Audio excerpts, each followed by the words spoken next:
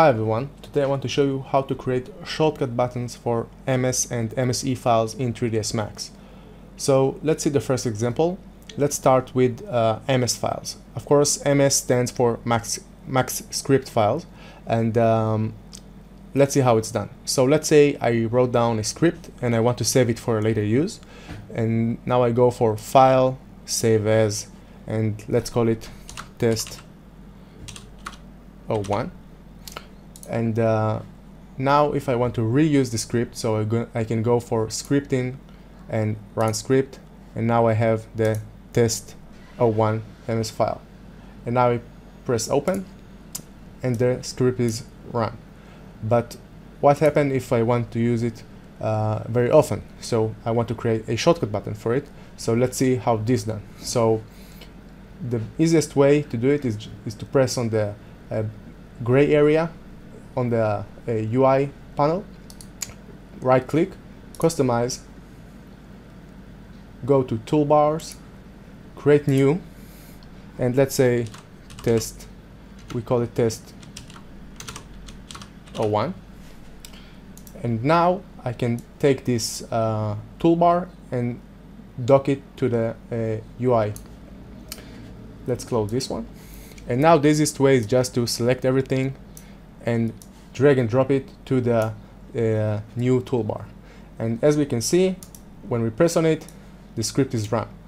Another cool thing that you can do is right click on it, edit button appearance, and of course you can choose any custom icon for it, and you also can create your own custom icons, but you also can give it a text label.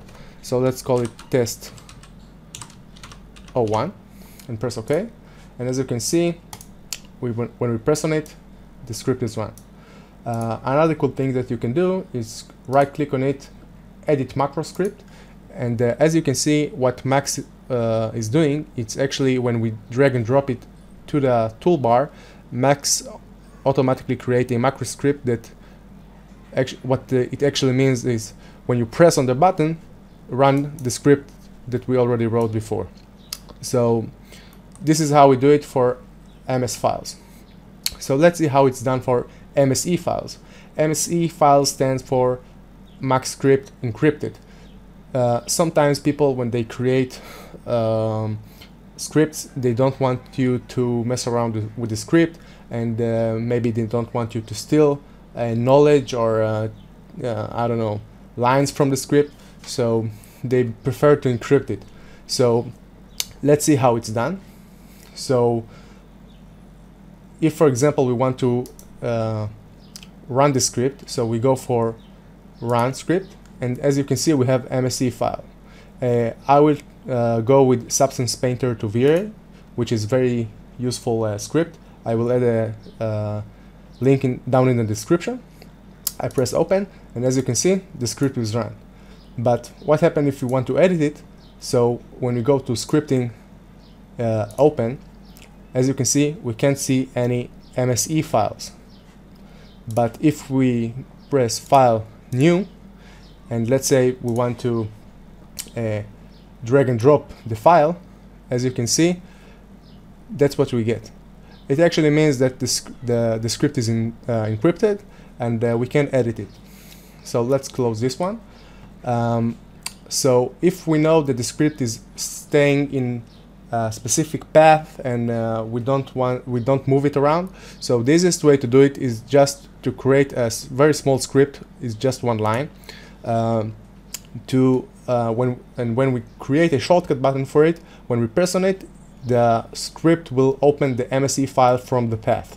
So let's see how it's done. So we just need to type down on execute